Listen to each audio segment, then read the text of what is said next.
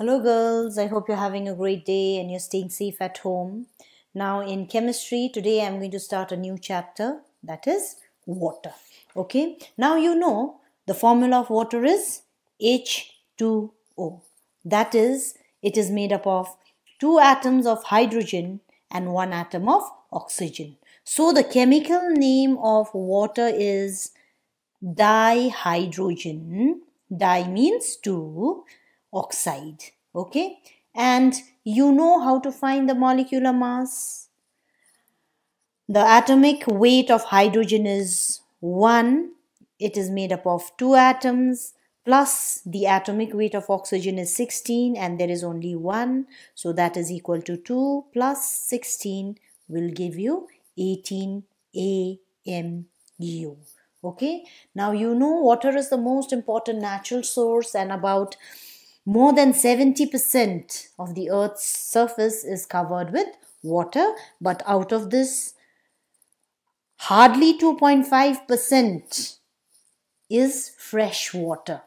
When we talk about fresh water, we include the frozen water in polar ice caps and glaciers as well. And you know that water exists in all 3 states: as a solid, which is known as ice; as liquid, which is known as water; and as a gas, which is known as water vapor.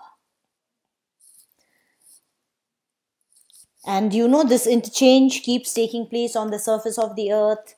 Ice and water will be evaporated by the sun's rays. It turns into water vapor, and again it comes down as rain, and this you know is known as the water cycle. Now, water is the main constituent of all living things, be it plants, animals, and human beings, and even the atmospheric environment in which we live. About 70% of our body weight is water, and you'll see water in both free state as ice, as water itself, as water vapor, and even in the combined state. Now, at normal temperature, water is seen as a liquid. Now, and when you heat this liquid under normal pressure, I hope children you know what is the normal pressure, that is 1 atmosphere, and when you measure it in a barometer, it will show you 760 millimeter of mercury. So this is the normal pressure. You know that water boils at 100 degrees Celsius and it turns into steam. Okay, now when steam turns back into water, now you know the boiling point of water is 100 degrees Celsius. Supposing you take a container with water and you heat it, it will start boiling at 100 degrees Celsius. Supposing we are to evaporate all the water present in this container, you will have to keep on supplying the heat, maybe say for 2 hours. Within the 2 hours, will the boiling point be same or will it be different? It will be the same, 100 degrees Celsius. But where is this heat going? What is the heat doing?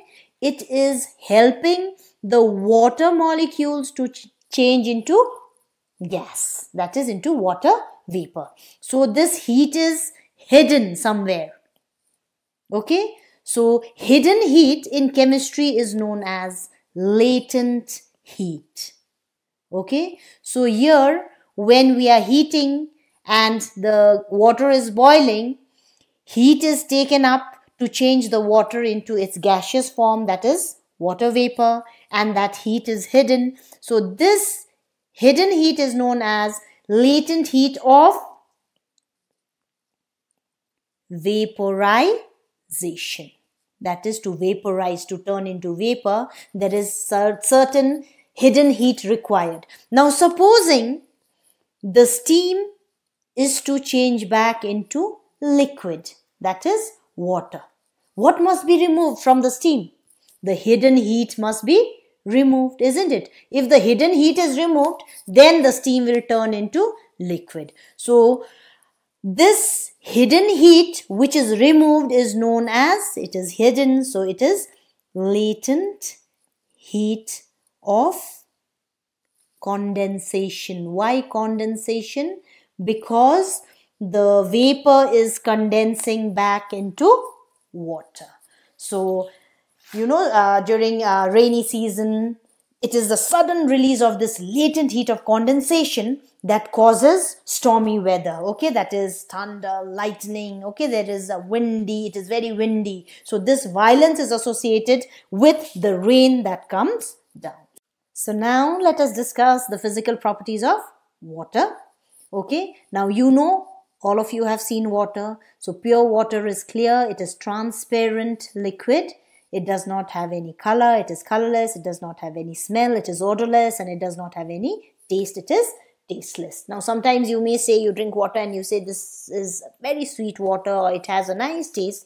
It is due to the gases and solids which is dissolved in it, that is the impurities which is present in the water. Now we already talked about the boiling point and the normal pressure, that is 1 atmosphere. In the barometer it reads 760 millimeter of mercury. Pure water boils at 100 degree Celsius. The boiling point of water is affected by pressure because boiling point of a liquid is considered as a temperature when vapor pressure is equal to the atmospheric pressure. That is the vapor pressure of the water vapor and the atmospheric pressure becomes equal. That is why it is going out into the atmosphere as water vapor. So the greater the pressure, the higher is the boiling point, and lesser the pressure, less is the boiling point. Vice versa means that. So this is the principle by which a pressure cooker works. That is, inside a pressure cooker there is more pressure, and what happens? Water boils at a higher temperature, that is higher than 100 degree Celsius. That is why food also cooks faster, because it is getting more temperature. Okay. Now, in the hills, what happens? Water boils at a temperature which is less than 100 degrees Celsius because the atmospheric pressure is less. As the altitude increases, as you go higher up from the plains, what happens to the pressure? It becomes less. Okay. So at the top of Mount Everest, the boiling point of water is 70 degrees Celsius. So food is not cooked properly there because the temperature is less, boiling point is less. So pressure cookers are useful in the hills. Okay. The boiling point of water also increases due to presence of dissolved impurities in it. If water has some impurities dissolved in it, some gases or liquid, that time what happens to the boiling point? It increases. Now next, moving on to the freezing point of water or melting point of ice, you know that pure water freezes at 0 degrees Celsius and the normal pressure 760 millimeter of Hg or 1 atmosphere, as I already told you. The freezing point of water decreases with increase in pressure. So if you increase the pressure, the freezing point of water decreases. That means it will go below 0 degree Celsius. Okay. The freezing point of water also decreases due to the presence of dissolved impurities in it. Okay. Now, when we talk about the density, we are talking about the number of molecules of water in a certain area. So remember, we take the temperature at 4 degrees Celsius. Water has maximum density. So what is the density? 1 gram per centimeter cube or 1000 kg per meter cube.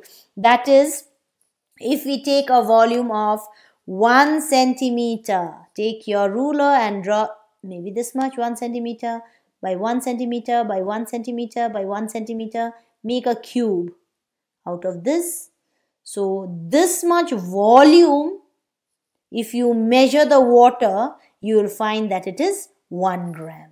Or if you take it 1 meter, if you make a bigger cube, 1 meter by 1 meter by 1 meter, you will find 1000 kg of water accommodated in that much space. Okay. So, and the volume is the least at 4 degree Celsius. Okay. And water expands on freezing. It becomes bigger. That is 92 volumes of water becomes 100 volumes of ice. So you can see water is expanding on freezing. So with relative density of ice being 0.92, it floats on water, because the density or the relative density of ice becomes less than that of water. Because what is the density here? I already told you, 1 gram per centimeter cube, and ice, it is 0.92. So it is lighter than water. Water is 1, ice is 0.92. So therefore ice will float on water. Okay. Now next we will learn about anomalous expansion of water. Okay. Water has a very unusual physical property. It shows a very strange behavior. Now you have learned, when you heat a substance, it expands, and when you cool it, it contracts, right? So when cool, it contracts as usual in volume as other liquids do. Okay. Now supposing we are cooling water, say from 10 degree Celsius. Okay. Now we come down to 9 degrees Celsius. It is contracts. Okay. That means it comes, if this was the volume, it becomes lesser. Okay. 8, 7, 6, 5, 4. Okay. So it becomes lesser volume. It is contracting. It is becoming lesser and lesser. Now 3.9 degrees Celsius, and suddenly you will see it starts expanding.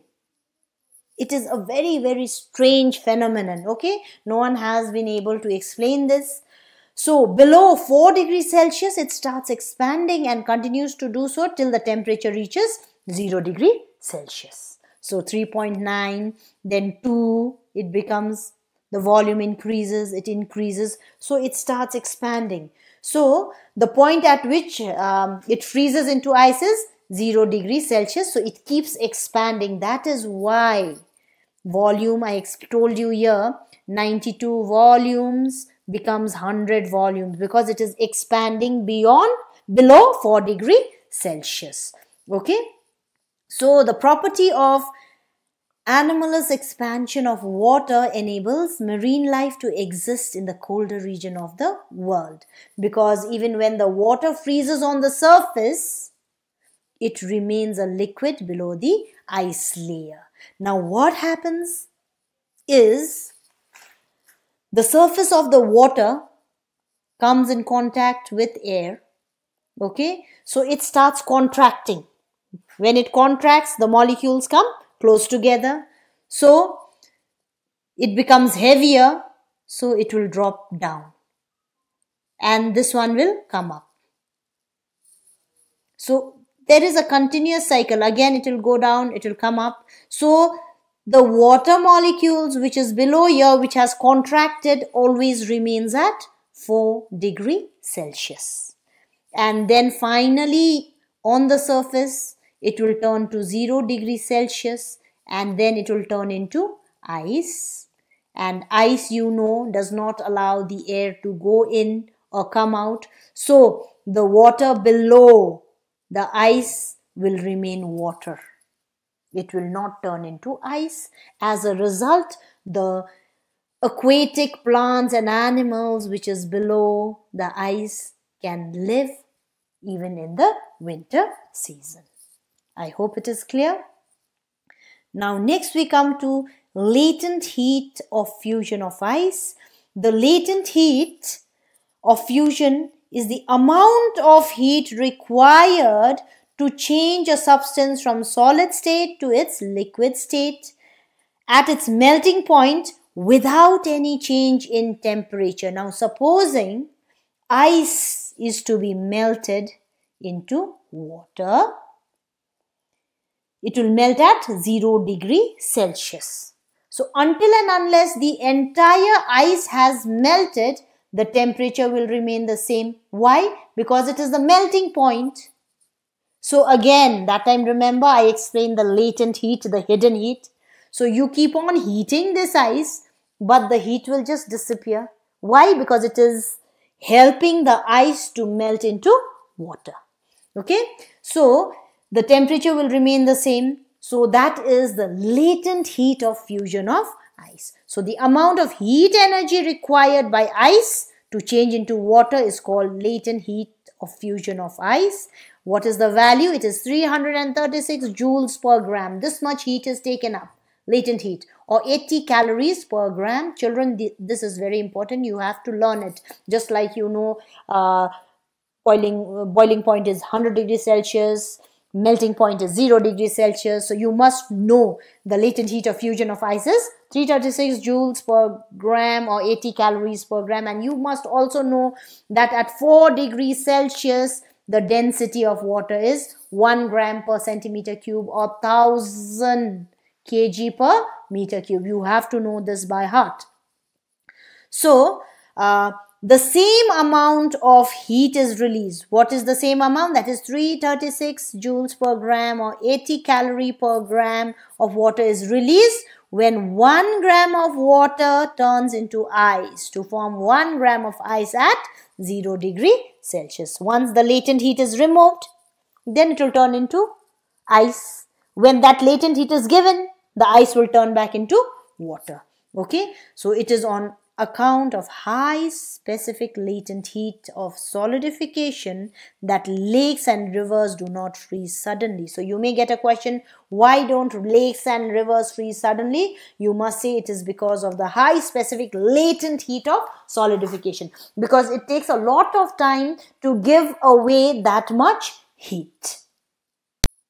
Okay, so next we move on to latent heat of vaporization of water. I think I had already explained that previously. Now you know when water is boiled, it changes to gaseous state, that is water vapor. Now the energy required or the heat required to change water into its vapor at boiling point, that is 100 degrees Celsius, without any change in temperature. That means the boiling point will remain the same, that is 100 degrees Celsius only. So that hidden heat is known as latent heat of vaporization of water. And what is the value? 2268 joules per gram or 540 calories per gram. So that is why our body sweats during hot weather. Evaporation of sweat takes heat from the body, thus it cools our body. Now the same amount of heat is released when 1 gram of steam condenses to form 1 gram of water at 100 degrees Celsius. That means the latent heat was required to turn water into steam. That latent heat must be released or given out to change steam into water. Okay, so it is account on the high specific latent heat of condensation that steam causes far more serious burns than boiling water at 100 degrees Celsius. That is, you will burn more severely with steam or with water vapor, that is with which is coming out from boiling water. Why? Because boiling, the steam that comes out from boiling water is at 100 degrees Celsius, plus it has 2268 joules per gram of latent heat. So the burn is more severe than if you burn yourself with just boiling water. Okay, so it is the sudden release of latent heat of condensation that causes the violence associated with torrential rain. I think I had already explained it previously.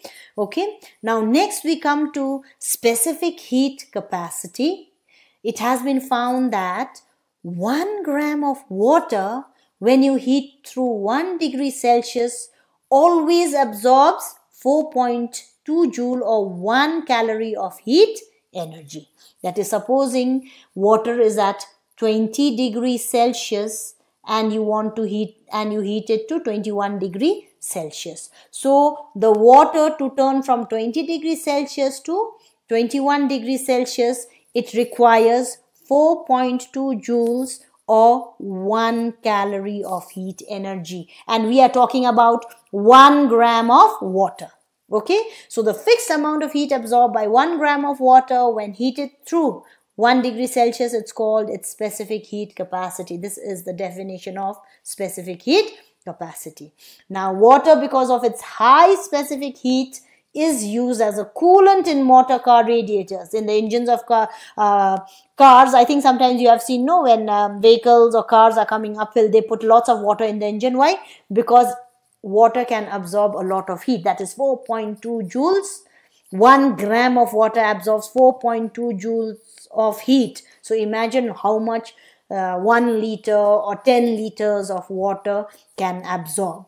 Okay, so it is also used in coolers. So due to its high specific heat capacity, the presence of large amount of water is able to modify the climate of nearby land areas. That is, supposing near a huge lake or a pond or near the seashore, okay, it is cooler. Why? And during the winter, it is warmer. It makes them warmer in the winter and cooler in the summer. Okay, land breeze and sea breezes are also set up because of this great moderating property of water. Children, please listen carefully. You have to do an assignment and submit it to me on 17th July, that is Friday at 1 p.m. Okay, and you will submit this assignment in my personal WhatsApp number. Please do not post it in the group, and write your names before you submit your assignment. And if you have any questions regarding the assignment, please ask me in my personal number. Do not post anything in the group regarding the assignment. And the assignment that you have to do is to write down all the physical properties of water and define each physical property. So children, we'll stop here today. We'll continue in the next class or the next upload. Till then, stay safe. God bless you.